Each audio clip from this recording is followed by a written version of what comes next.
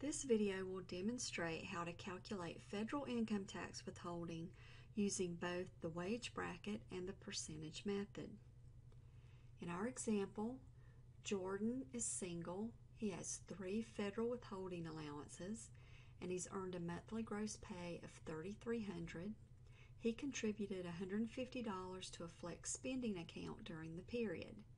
So we're going to calculate his federal withholding, and our first step is going to be to determine his taxable pay. So remember, he had contributed the $150 to flex spending.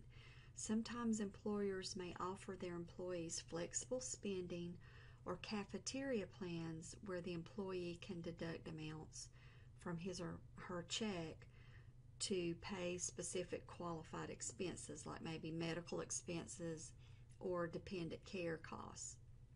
These deductions are not taxed for federal income tax, so they will always be deducted from gross pay before we calculate the federal withholding.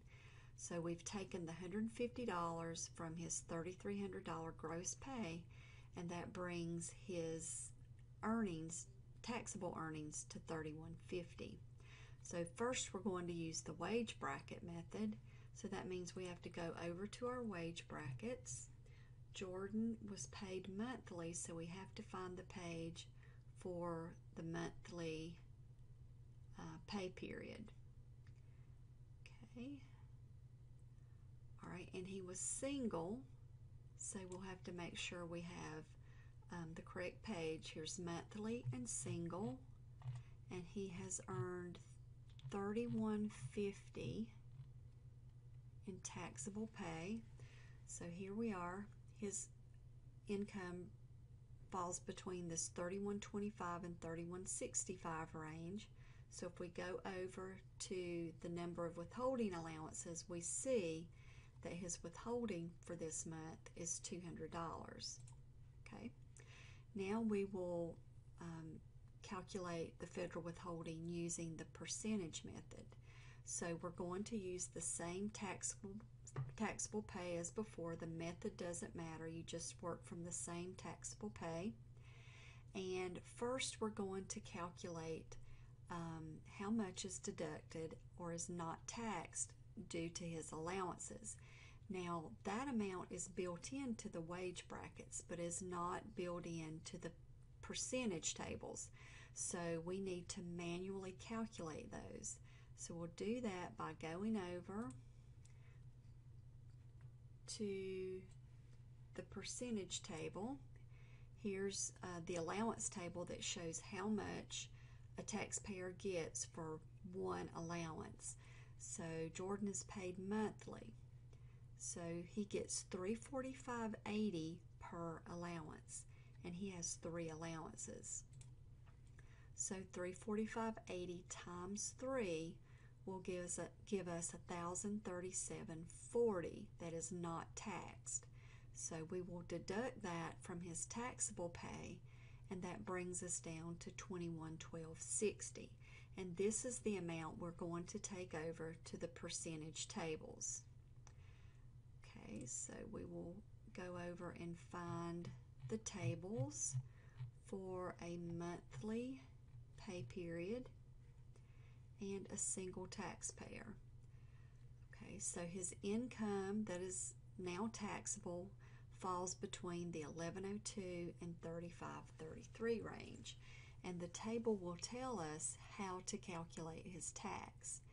It says that the amount of income tax is $79.40 plus 12% of the excess over $1,102. Notice $1,102 is the amount here at the beginning of the range. The tax on $1,102 is $79.40. They've already calculated that for us. Now we have to calculate the amount of tax on the excess above $1,102. So what we're going to do is go over and deduct the $1,102 to find the excess. So $10,1060 is the excess over that range that we were given in the percentage tables. Now we're going to multiply that by 12% as directed by the tables. And so the tax on this excess amount here is $121.20. And we're going to turn around and add it to the $79.40 from the table, which they've already calculated on the 1102. So we'll add those two figures together and we get $200.67 as our exact tax to be withheld under the percentage method. And notice that it is very close to that of the wage bracket. When you calculate withholding using the wage bracket and with the percentage method, they're always going to be very close, between about $1 or $2 difference is all that there will be. So that's one way to check it. You could check your percentage calculations by looking to see if it's about what the wage brackets have. So now we'll move on to the next example. We've got Kenneth. He's earned weekly gross pay of $1,000. He makes a 403B retirement plan contribution of 5% of his gross pay. And just like the cafeteria deductions or flex spending deductions for 401k or 403B or other various retirement plans are not taxable for federal income tax withholding, so they get subtracted out before we calculate the tax. It also says the city in which he lives and works levies a tax of 1.7% on employees' taxable pay. So the local taxable pay is the same as federal.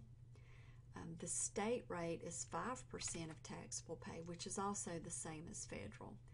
Okay, so let's calculate his taxable pay for federal. It's $1,000 minus the 403B contribution. So that was 5% of his gross pay, so that comes up to $50. So 1,000 less the 50 is $950 in taxable pay. So if we go over to our wage brackets, which is what we're going to use to calculate his withholding this time, we've got to find the weekly tables.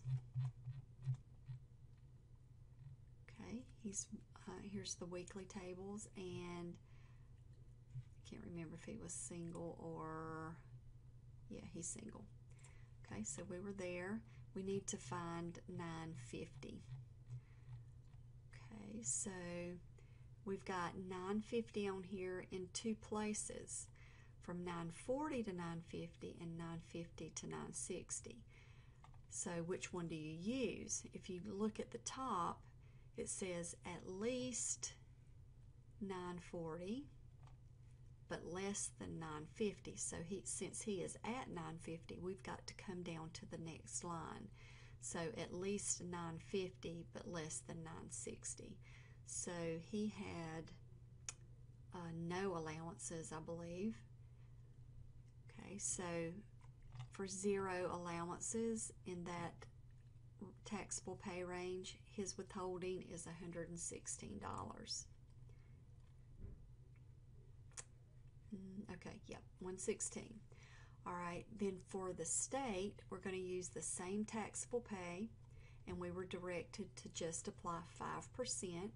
So his state withholding will be $47.50.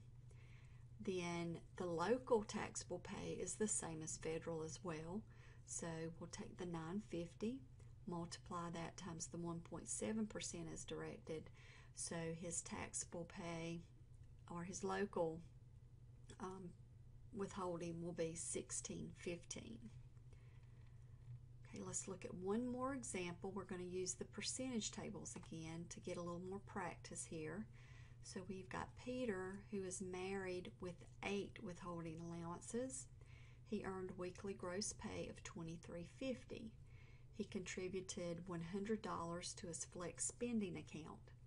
The city in which he lives and works levies a tax of 2.7% of an employee's taxable pay on residents and 1.9% on non-residents. So it says that he lives and works in the same city, so he will be taxed at the 2.7% rate as a resident. The state rate is once again 5%.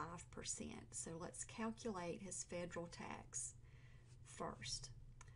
Okay, so we're going to take the $2,350 and subtract out the flex spending to bring his taxable pay down to $2,250. Now it's time to deduct his withholding allowances. He has 8 allowances, so we need to go to the percentage table and determine how much he gets per allowance. So for a weekly pay period, he gets $79.80 per allowance, and he had 8 allowances. So we're going to come back over, take the $79.80, multiply it times 8, so $638.40 of his taxable pay is not taxable. So we're going to back that out from the $2,250, which brings us down to $1,611.60, and that's the amount that we're going to take over to the percentage tables. Okay. All right. He gets paid weekly. He's married, and his pay was $1,611.60, so it falls between the $588 and the $1,711 range. So the amount of income tax to withhold is $36.60 plus 12% of the excess over $588. So first step is to find the excess over $588. So we'll come back to the $1,611.60, back out $588, and our excess is $1,023.60. So we'll take the excess and multiply it by 12% as directed from the table to get $122.83 as the tax on the excess. Now we're going to add it back to the tax that's given in the table. Remember, it's $36.60. That was the tax on the $588. So when we add those two together, our exact tax to be withheld for federal is $159.43. So for state, we're working once again with the same taxable pay. We'll multiply that times 5%. So his state withholding is $112.50. And then for the local tax, $22.50 once again is the taxable pay, and since he is a resident, his local rate is 2.9%, 2.7%. So if we multiply the $22.50 times 2.7%, his local withholding is $60.75.